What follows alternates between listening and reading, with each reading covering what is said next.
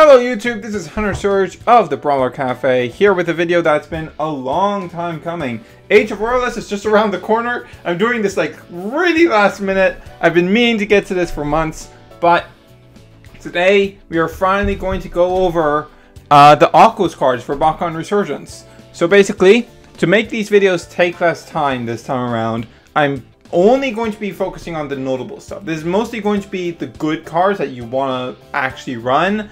But there are going to be a couple cards that I've seen like hyped up and I want to get in a word about, stuff like that.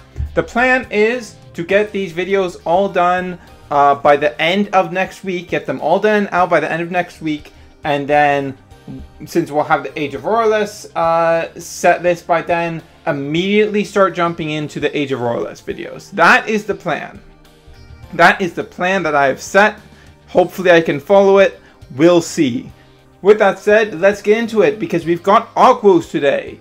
One of the big things that came out of Bakugan Resurgence were these reroll cards. And I honestly could make a video all on its own just praising the general design of the reroll cards. And I probably will at some point in the future. But today we're just going to talk about if they're good. And Aquos has some of the best. Aquos, all three of Aquos, so basically every faction received 3 reroll cards. 2 of them have an optional reroll effect and one of them requires a reroll but gives you some bonus when you open on the reroll. All 3 of Aquos are fantastic, amazing. Aquos got the best pool of reroll cards and they're just amazing. So the first 2, the optional reroll cards, are Dark Waters and Deep Dive. These are both 1-cost rerolls that give you a different effect in addition. Dark Waters is plus 200B, so it's just on curve. And Deep Dive is a draw card, so 1-cost filter. It's like Inspire, except instead of plus 1 damage, you get an optional reroll.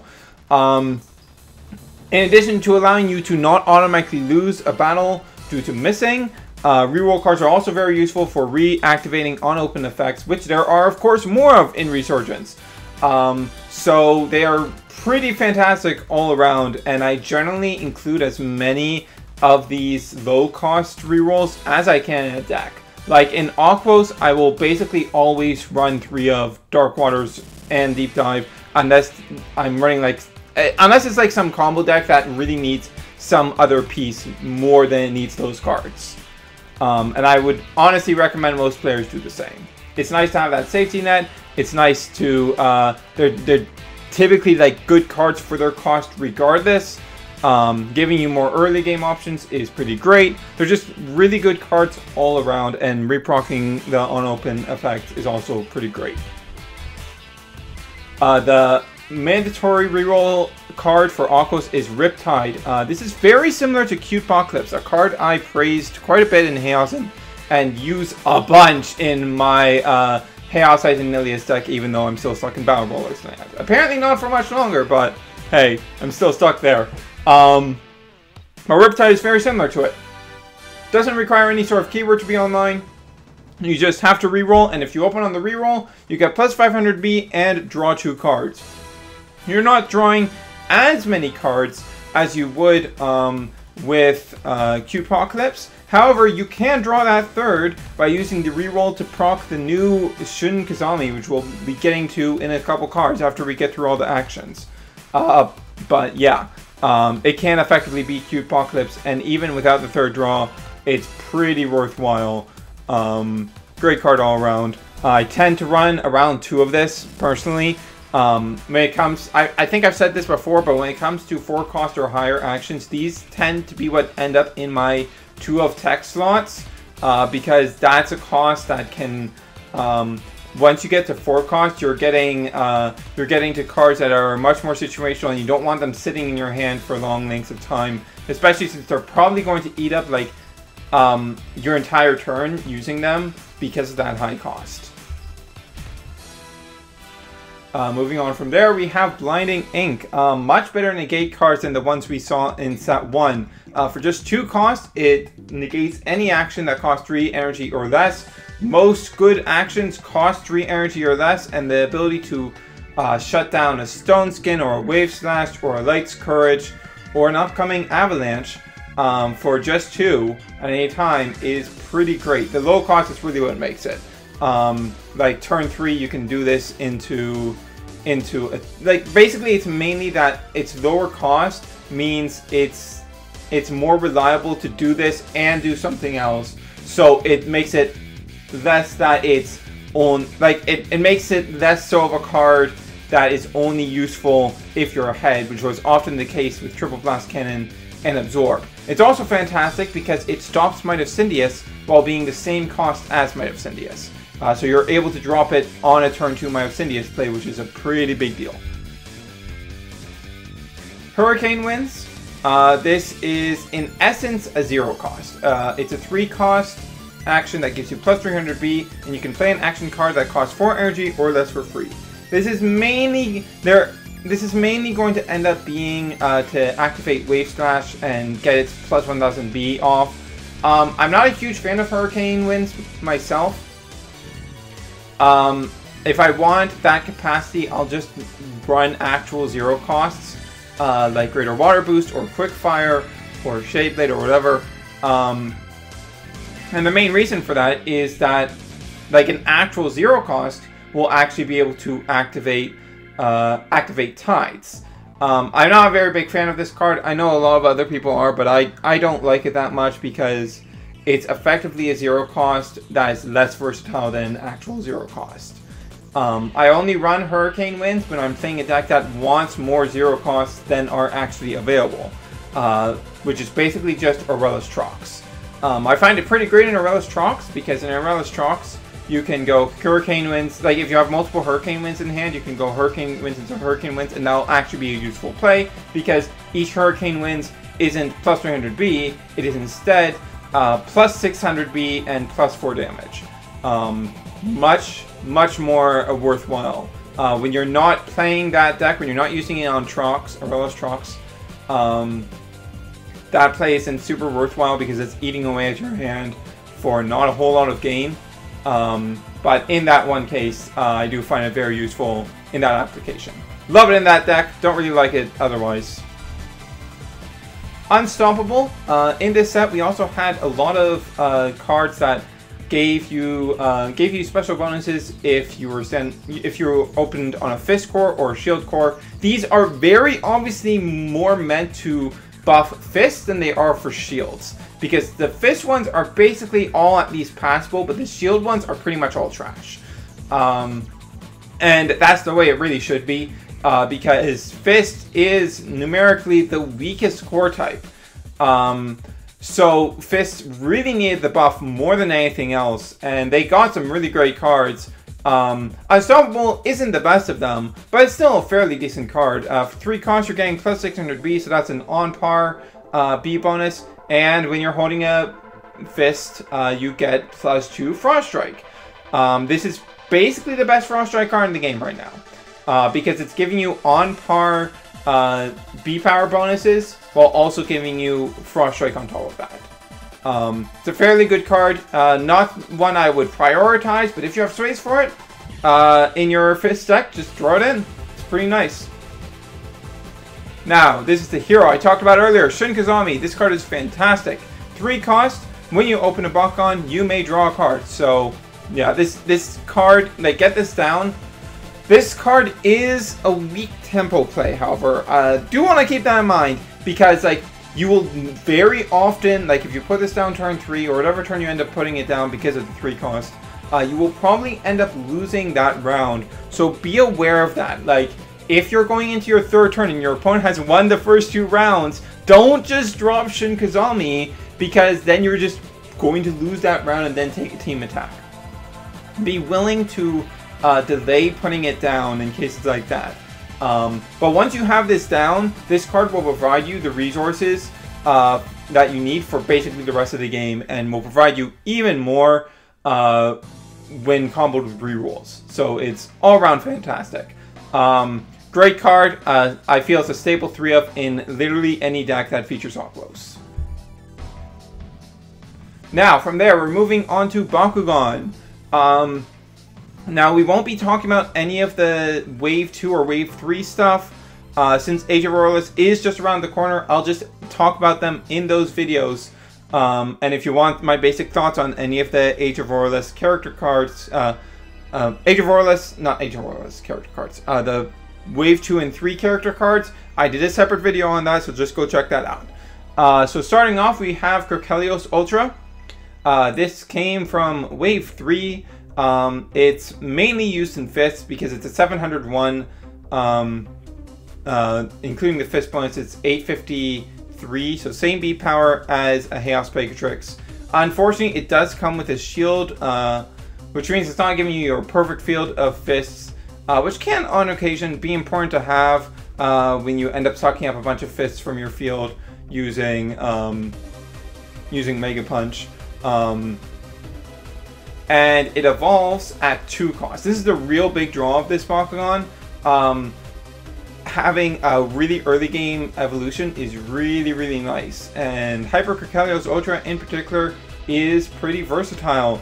Now it doesn't get terribly big, it just becomes 1156 with counting the amount from the core itself.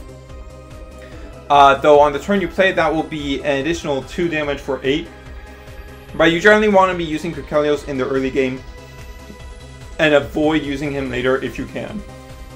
Try to put him down on a turn where you can go say if you need to use him post team attack, you want to do set something up where you're able to use your really powerful cards to get him a win, because he's not going to be able to do that as easily on his own merits as the Pegatrixes are post evolution. His Frost Strike is also fairly nice to have around. You can play it down when you're doing a team attack if it's going to put your opponent in a situation where they're not going to be able to play a flip through that Frost Strike. That can be a game-winning situation, but it's not the main focus of the card. The Frost Strike is nice because it's there in addition to an already good card. And this is a Bakugan that, if you have not already picked it up, I would probably not recommend picking it up, because it gets pretty hard outclassed by Aquos Hydronoid Ultra without even having its evolution. But we'll know the evolution soon enough, and I'm pretty sure it'll be decent enough. Besides that, well, actually, you might want to still pick it up if you want to play fists, because the thing is with Hydronoid is that we don't know when the non-diamond version is coming out. We have no clue when that's happening. Like, we have UPC leaks that give us basically all of the first wave of Age of Aurelus, and there's no sign of Hydronoid there. It's not in Bakugan Resurgence Wave 3 in any form besides the diamond, so we actually have no clue when that's going to be coming out in a non-diamond form. So it could actually be a while. So if you want to play fists with Aquos, which is, I think, the best way to play the deck, pick it up for that. Just be aware that it is very likely going to be replaced by Hydronoid. Next up, we have Tertonium Ultra. This is a fantastic Bakugan for Helix decks. Only comes with 1 Helix, unfortunately, but it has an innate reroll ability. Ends up on a +500 -1 Helix core. This will be 1104 damage, which is pretty good baseline. Not quite the tippity top anymore, but it's pretty solid. And like Krokelios, he also has a low cost evolution, only 2 costs, and he goes to 1500 and 7 damage. 1500 being 7 damage. Still has the innate reroll ability, which is nice to have. And yeah, 2 costs for +500B, and more than that in damage, +3 damage. Pretty good evolution. Like, you're getting really solid stats for its costs, above par in B power gain, which is really good to have. It does fall off later in the game, but that's what other Helix Bakugan are for, I guess. Also, Tertonium Core. This is not an amazing Bakugan. However, if you are dead set on running an Aquos Darkest Shield deck with double Aquos for Flooding Waters, giving you +400, I feel that Tertonium Core is a much better option than Hydra's Ultra. It gets higher B in both base and evolution. Evolution is the same cost, and it gets a nice incidental Frost Strike, that you can use to help force your team attacks through. It's not amazing and will very easily be dropped for something better when something better comes along, but I feel it is better than Hydra's Ultra because I don't think that Victor ability is very useful consistently in Aquos Darkest Shields. Going back to Fists for a moment, we have Aquos Trox Ultra. This is, of course, another Fist Bakugan, like Kirkelios. It comes with double Fists, and it ends up at 750B and 8 damage. So it's more damage focused than you'll find with Kirkelios. Its evolution doesn't come out until 4, which causes it to kind of clash with Chaos Pegatrix, and it's much, much weaker than either of the Pegatrix evolutions in the B-Power department. As I said, it's more focused on the damage side of things. It hits 1250B with 14 damage, so very, very high damage count, and has an innate reroll ability, but its high cost and pretty low B-Power makes it not that desirable in my opinion. When it comes to damage, you're getting plenty of that off of your other Bakugan, and you don't really need your Aquos choice to also be doing that. Like, you can just use your Aquos choice as your third Bakugan in the team attack, and its attack will end up big anyways off the back of your 2 initial Bakugan. So yeah, I'm not too fond of this Bakugan. If you want that higher damage focus, this does work. But this also requires you to get a battle pack to get access to it, which is not the best. But yeah, that's Trox. He's okay. And lastly, we have Aquos Pegatrix Ultra. This is one that I'm covering because I've seen it hyped up quite a lot, but it's not all that great. Its base form is okay. Has that nice 600B baseline, which is always very nice to see, as well as its shield core, which is better B-Power boosting than you'll get off of Fangzor. But its evolution is very, very lackluster. For 4 cost, you're only going up 400B. You're getting 5 damage. But this is of course a very damage focused Bakugan, because in addition to going up to that 6 damage from its 1 before, it also has the Victor ability to gain damage equal to the energy cost of the top card of your deck. This is just not all that useful. Big damage isn't something to focus on, especially when you're only getting plus 400B off of 4 cost. That is literally half of what that cost should be giving you. And Fangzor is way, way, way better than this. So I would not recommend using this Bakugan, even though it's been hyped up quite a bit. Recommend against it. And lastly, we are going to cover the new stop flips that Aquos received in this set. Along with the core type, holding a specific core type theme that we have earlier in the set, that carries over to the flips, with us getting new flips that stop Bakugan holding specific core types. So for Aquos, we have a 1 cost that stops Bakugan holding a shield or helix, and a 0 cost stopping Bakugan that hold fists. Now, Aquos and Pyrus once again kind of got snubbed on their flip quality, because they got stuck with the 2 core type flips that cover helix, and helix is not very popular. It's not a very common core type, and it's all around not really what you want. However, freeze is pretty nice, because fist is one of the most common core types. Besides the fist deck having very powerful tools at its disposal, fist also tends to be the core type that is given to Bakugan that want to be made weak, that Spin Master wants to nerf, because it is the weakest core type. So a lot of Bakugan that are in general strong will end up with a fist core attack. Will end up with a fist core coming along with them. So there will often end up with a bunch of fists on the field. So freeze is nice if you don't have access to any of the better core type flips in your deck and you want to carry one. For the core type flips in general, just going to give my general perspective on these. I think they are cards that work, that would work best in a sideboard format or in a locals, like when you're playing at your locals, you're going to get a pretty good feel of what the rest of your opponents are going to be playing. So they come in useful there. But at a regional level setting, they're going to be much less reliable. So feel free to use them at a local level, but unless we get sideboards, I don't think that they're a terribly consistent type of flip at that higher level. However, they do work fairly decently as a backup flip. I would never have a core type flip as my primary flip. I would always make sure that's a non-X or something that actually stops all types of damage. If we ever get more of those. But they're fairly decent as backups to give you some additional coverage at a low cost. And lastly, we have Lost at Sea. Don't run this card. Paying 2 to maybe stop an attack, to have a 50-50 chance of stopping an attack, don't do that. That's a really bad waste of space. Really bad card. Do not recommend.